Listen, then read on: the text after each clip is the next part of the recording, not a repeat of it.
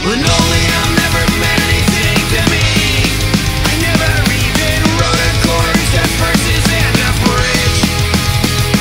It's like bulldozing a bowling alley for you treasure store. Decomposing your best song is sacrilege.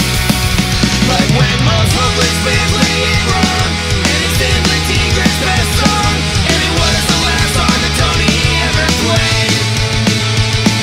It's time to put Linoleum out to stud and make sure that it gets laid.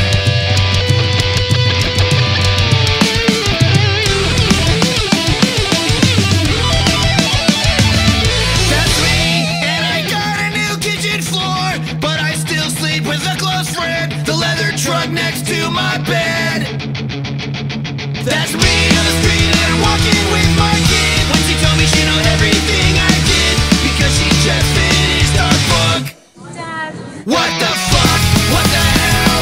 Why does she feel the need to tell me that she knows her dad is more than kinda weird? She knows that I do drugs.